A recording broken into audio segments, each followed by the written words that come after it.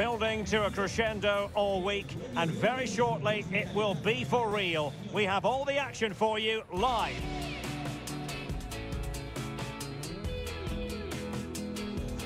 And the floodlights are shining down on the players here in the Spanish capital of Madrid. We're at the Bernabeu. My name is Derek Ray, and joining me for commentary is Stuart Robson.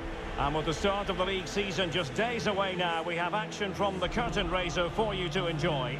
It's Real Madrid, and they take on Osasuna.